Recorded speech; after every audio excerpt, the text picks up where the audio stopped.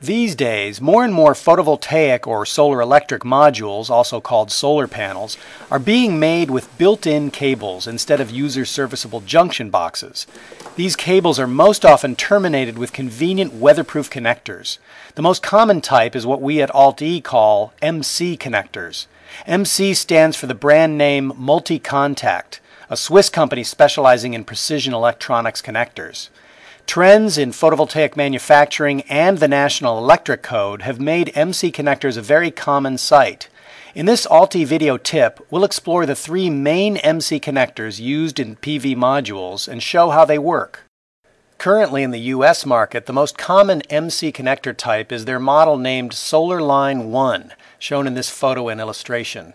Solar Line 1 is encased in a weatherproof, rubber-like insulating sheath and provides a good, solid electrical contact for the conductors. Because solar electricity is direct current, the terminators are differentiated between male and female types, representing positive and negative terminals. The plugs are embossed with appropriate plus and minus symbols. Using MC connectors is simple.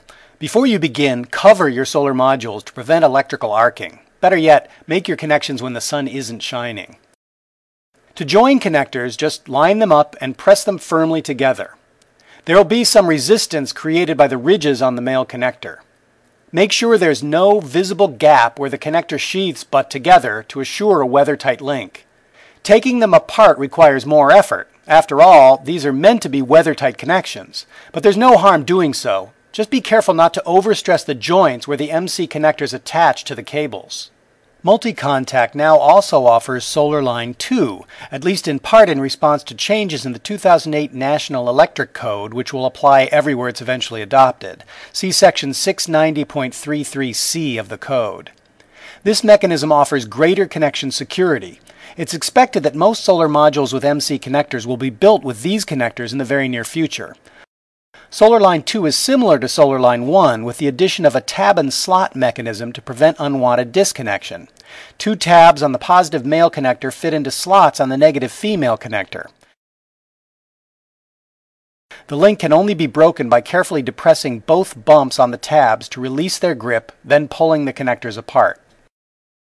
A further development of Solar Line 2 is the inclusion of a locking sleeve, which makes disconnecting the terminals impossible without the use of a special tool. This safety feature prevents potentially lethal electrical arcing of high-voltage arrays disconnected under sunlight. It also satisfies specific requirements in NEC 690.33c. The connector is still Solar Line 2, but a locking sleeve has been added to the negative connector. Although this sleeve is available as a separate part and can be added to regular Solar Line 2 connectors, it can't be removed once in place.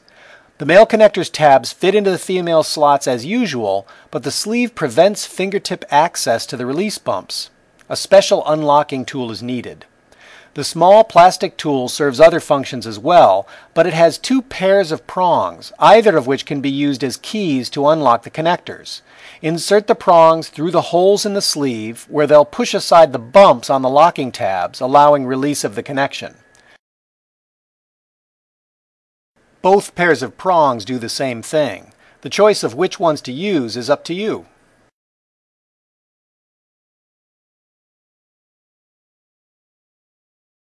That's it for this altE video tip.